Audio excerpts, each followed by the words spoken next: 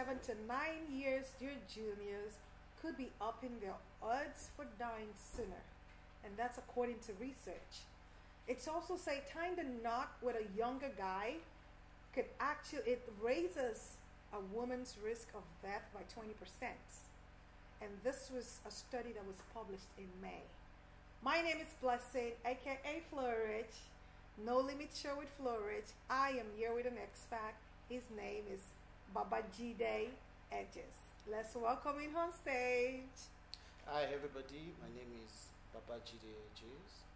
I'm a counselor, I'm a relationship expert, and I'm glad to be here. I'm glad to have you on set, Babajide. It's my pleasure. I've been meaning to have you on set because you know what, you're so loaded. Thank you. With this. So I can't wait to release all of those nuggets, all of those things that you have inside of you. Thank you. So I have a few questions for you. So All right. what do you think about the studies? Would you advise a woman to marry a younger guy? What's your take on this and the research? If I have my way, I would advise a woman to marry an older guy. Okay. Yeah, if I have my way, but everybody will not have it that way. Okay. Yeah. But why would you say that? Okay, thank you for asking me that, because basically, women look up to men in marriage, not in the society, not at workplace. I'm talking about marriage. There's a possibility women look up to. Yeah, of course, women look up to men too in society, depending. But in marriage, a man must take the lead while the woman follows. So, for a woman to respect a man must be older. Okay. But don't get me wrong, being older doesn't mean you are more mature or you are worthy to lead. Okay. But basically, in our own society, being an African, people believe that if you are going to lead, you must be older as a man. That a woman won't actually respect you if you are a younger guy. Right. But the whole thing is changing though. But basically, if I have my way, I would advise a woman to marry an older guy. Okay. Yeah. So what do you think is changing and Yeah. why do you think that is changing? Okay, basically because during our father's time, age is a big deal because they were operating with this mentality of the older the better. And you know, you see a man of 28 marrying a girl of 20, 21, 20 there because they believe you should be ahead. And age then was a determinant of how ahead people can go, Right. how far people have gone. I mean, they believe a 30-year-old man then should have achieved this, achieved that. And a woman is just looking up to that man at that point in time. Right. And come to think of it again, women weren't privileged then to be that educated Right. or socially acceptable then, so they always look up to a man then. But now it's changing. Right. Girl child is getting educated every day, everywhere. Right. Women are breaking the glass ceiling, achieve the unachievable, you know, doing big things like men. Right. So it's not about the age anymore, it's Right. about your worthiness now. You get me? It's Right. not about the age. We still see 40, full at 40 now. A man at 40 that is still behaving like a 20-year-old guy. That is very true. And we see 25-year-old guy now living up to it. That is very So true. it's age is no more the determinant now. Right. Yeah. Babajide, I read something that says that the reason why women are now going for younger guys is because men their age already settled, married. Do you think that is the reason? Absolutely. Or one of the major reasons, that, actually. okay. And then secondly, these women are financially stable, so they're not looking for men that will come into their life and support them financially. So they're okay if the men come into their life and, you know, try to fill other part of their lives. You know what I mean? Yeah. So what do you think about that? Do you think that's the reason, or why do you think women are going for younger men? Yeah, like you said, I think that's one of the major reasons. Women are okay, now let me use 30 for example now, or let me say 35, 36, 37, 30, or like to 40 or 40 plus. Most women, you know, I partially run a matchmaking platform, Okay. and I So discovered that we could come and find husbands. Yeah. absolutely. Yeah, that. You know, most women that have over 30 to 40, the men that are at their age group, they don't want that kind of women. They want younger women. I agree. Men always want younger women Mm. because they believe that okay, you are more feminine. The younger you are, the more feminine you are, Yeah. the more submissive you are. But they don't know we're still. The We still belief, got the curves. You know what I mean? the But you can belief, continue. the belief that the younger you are as a woman, your fertility is still very much in the prime. True. True. These are things African men consider. Right. Right. Yeah. So they go for the younger ones. Mm. And women at that age, and if we are keeping it real, women while they are still in their very sexual potent phase, I mean when they're in their 20s, where men are coming, the season, the hot season, they don't date their mates too. They rather go for older guys, working class guys. You Right. know this while you're schooling, while you're in the university, they Right. rather go for men that are way older. Right. They won't date their Because they mates. feel like they will treat them Better. better. It's just the law of nature. Women, they call this thing what do they call it again? Hypergamy. They believe women believe they should go for a man they can see as a leader, a man that can take care of them, that can lead. Yeah, because Right. normally for a woman to be submissive to you Right. as a man, Right. she must see you worthy of it. Right. So right. women are inclined that they are driven towards men like that. So men, on the other hand, they believe like, oh, I want the young, I want the primer, the woman that's still in that feminine phase. So they go for younger women. So women in their 30s now, late 30s, 40s, that have never been lucky with love and commitment, they are left with the few older men. And guess what? Those few ones are not even worthy. Or let me say few, just my tiny percentage of them are worthy. So they just settle for the younger guys. They look for the maturity in the younger guys and settle for that. But do you think that's advisable based on the maturity? Because I feel like women are more mature than men. Yeah. You see a woman, a woman that is, let's just assume in her 30s, and then a man also in his 30s is not thinking, I don't know if he's thinking about settling down or... It's scientifically backed up that women mature faster emotionally than men. Right. So... Economically, we are using Nigeria as a case study. Economically, a 25-year-old guy is still trying to sort his life. Exactly. Unless he's doing some illegal stuff. Right. He's still trying to sort his life. A woman at 25, she's already probably through with school and already thinking about marriage. Yeah. So as I was saying, women grow faster than men. They get more mature than men. For example, now look at a 25-year-old guy still trying to sort himself economically. A woman at that point in time might probably still be sorting herself up, but because she's a woman, she can still be financially there. I mean, average. Right.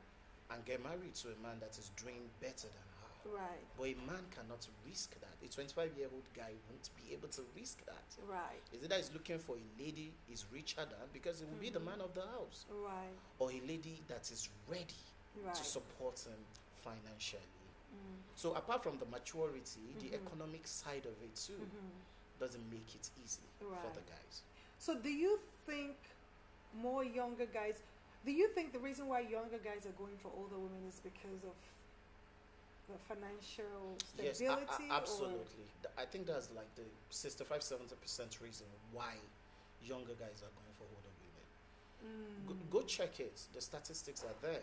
Men will not come for you if you're older than them and you don't have your back correct. Right. So what are they coming from? Beauty? They could get that with the younger girl. So what happens when the money is no longer there? Do you think the marriage will still stand?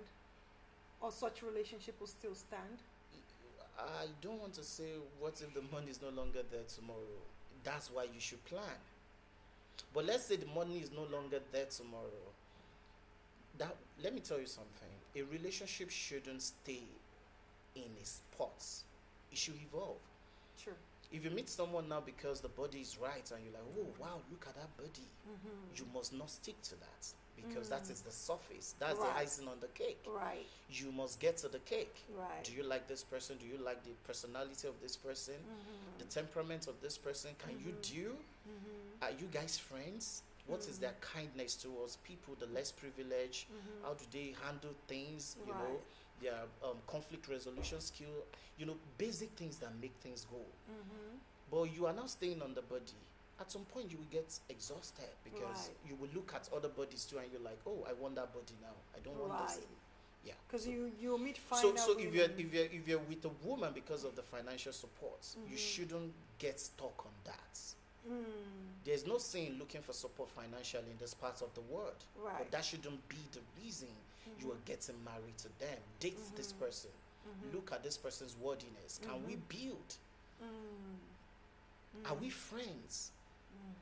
You know, that's when. But if you go for just the money, when the money is no more flowing, you will go to the next victim. Yeah. So what are the chances of such relationships working out?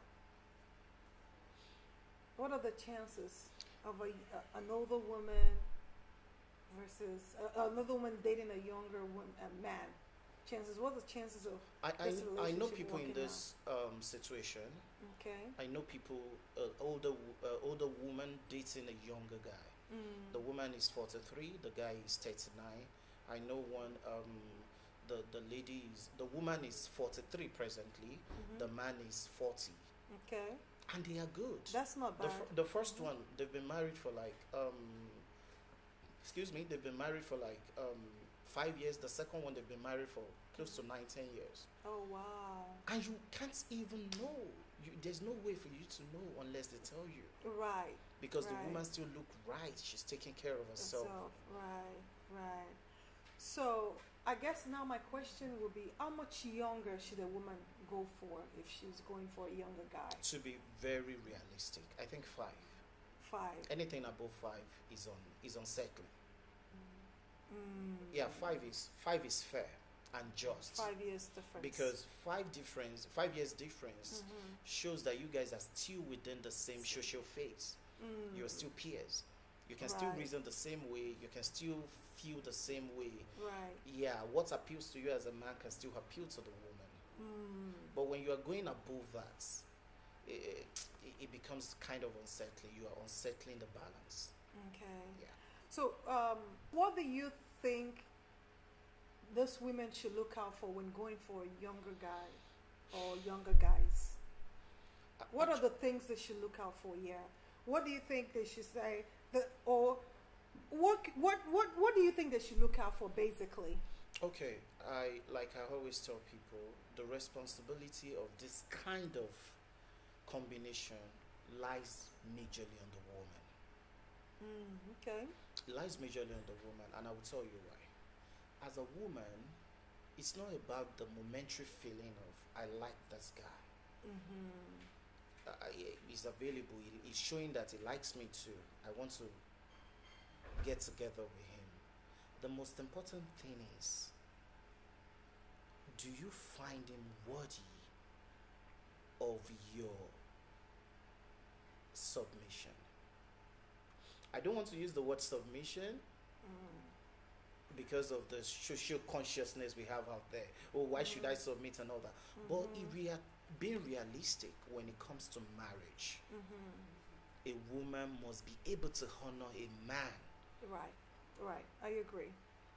Because you can't even be a wife in the true essence of a wife without finding this man honorable in your eyes. So first of all, you must consider your own maturity as a woman. Can I handle this? Do I see him worthy of my respect? Do I find him worthy of my submission? Can I listen to him? In his area of expertise, will I allow him to lead me here? Will there ever be a time I would tell him that, oh God, shut up, I'm older than you? It's because there's some things you will say to a man, there's no coming back from that. I agree. Yeah. So because you crush his ego.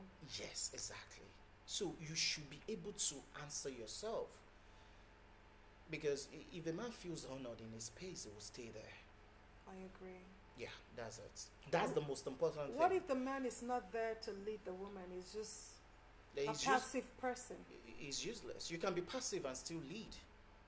Leadership is not about being aggressive or sit down there, shake it for daddy, or nah, that's not what leadership is. Your quality of decision, the quality of your decision making, rather. A decision, yes, for the family, for the best interest of your wife, your child, the way you deal with your family. You know, that's why friendship is very important. But this generation, people don't want to be friends anymore. People just want to come into your life, and the next thing they want to be in your pants. The next thing they want to spend the money. They want to experiment so much. They want to be in a relationship and be married in a relationship. Friendship is where you will establish what are we doing? What is the quality of this guy's life? Can I be with somebody like this? Watching him, how he deals with other people, the less privileged, people that is his friend, his family, will tell you if he's worthy of your headship. Even the way he speaks to you, the way he addresses exactly. you. Exactly. That's all the... You know, so many things people don't need to enter into a relationship to find them out. But people are so impatient these days. They want a relationship like now. That's why you see a guy ask you out today. And if you are not budging the next 1 week or 2 weeks, somebody else is off. In the picture. He's off. Asking another woman, he said, I don't have time. But the point is, if you want to build something long-lasting, there's a phase of friendship that should precede relationship or courtship. Okay. So how long should people date before they can now say we're in a relationship, or before they can be committed to each other? Do you mean how long should people be friends before they commit? Yes. I think it depends on the individuals involved. Okay. I believe if you're smart enough to know that we should be friends before dating, we should be friends before being in a committed relationship. You should know when you have tested the water appropriately. So, I mean, I've met people where that are not willing to be friends. To be friends. They just want to date. Oh, I like you, I want to be in a relationship. And the next thing they're talking about sex. And I love you so much, I want to be in a relationship. I don't have time. Yeah, as a woman, you're looking out for yourself. Isn't that a red flag, though? I won't say it's a red flag. Oh, it's not? Okay. Yeah, I won't say it's a red flag. Okay. But it's a red flag as well. Okay, let me break that down. Okay. Depending on who is asking and the person is asking. If I'm telling you as a woman that, if I'm a woman, I'm telling you as a guy that I want us to be friends, I want to get to know you, and you're like, no, I just want to go into the relationship, and you're in the relationship, and you're asking me for sex, and you know this doesn't look good for me. Right. I'm not my own. You're not comfortable with it. Yes, what I stand for is not aligned with what you are asking me. Then it's the red flag. But if you two believe in risking it all, it's not a red flag to you both. Because both of you are you believe in risk. On it. Yeah, because it's a risk. Right. I don't know you enough. I'm giving you sex. Because I had a situation where the woman is not okay with it. The woman is saying, let's be friends. Then it's a red flag at that point in time. And get to know each other. And then the man is pushing. No, I don't want to friends. I'm not patient for that. They are not meant for each other. There are women you will tell today, I want us to have sex after the date, after their first date, and they're okay with that. We are not talking about those ones. Right. We are talking about a woman that wants a diligent process that will lead to committed relationship. Then it's a red flag. If a man is persuasive, rushing you down, oh, let's have sex. Because there's actually it means both of your beliefs are different. Yeah. You're not on the same page. Yeah. Oh, wow. So the duration, it majorly depends on the individual involved. Yeah, because at some point you will look at it like, okay, I've known him to a reasonable. You use your discretion. Right. Yeah. And believe me, your instinct will always tell you. As a woman, if you're not operating from a place of emotion, like, oh, I can't wait to flaunt him. I can't wait to enjoy companionship. Right. If you are putting your emotion aside, which is hard for every woman, Yes. because you guys are being of emotion. So if you can separate your emotion from the diligence of knowing this person, you will do well as a woman. Wow, you've heard it from the expert himself. I told you. Well, you've heard it all. I mean, I don't even know what to add and what to take out of it because, I mean, as a woman, just like you said, especially an older woman trying to date a younger guy, make sure you do your due diligence to know who this person is. Be friends with this person. Don't rush into it because, I mean, 9 out of 10 times from what I saw in research, a younger man is coming to an older woman just because she's financially stable. That's the truth. And there's absolutely nothing wrong with that if both of you are okay with it. However, ensure that the person is not only coming to you for your money or for what you have. They also love you and they're there to stick with you and be the head of the family. Yes, it is so hard sometimes, a lot of times, for women to submit to a younger guy. But again, it is not so hard. That is if you make up your mind to do it. It's all about the heart. It's all about what you have up there. It's all about your decision. It's all up to you what you're ready to compromise to and what you're willing to take and what you're not willing to take. Absolutely. Know who you are as a woman. Know who you are as a person before deciding on who to settle with. Because at the end of the day, you as a woman would decide who you want to spend the rest of your life with. And ensure that you make the best decision for yourself. Because if you've waited this long, make sure you make it right. Thank you so much for watching today's episode. Until next time, ensure you subscribe to this YouTube channel and also follow my friend Baba G Day, and his handle is going to be on the screen. And also follow me, your girl FloRich. Also leave a comment, tell me what you think about today's episode. Thank you for watching and you have a wonderful day. Mwah. Bye guys.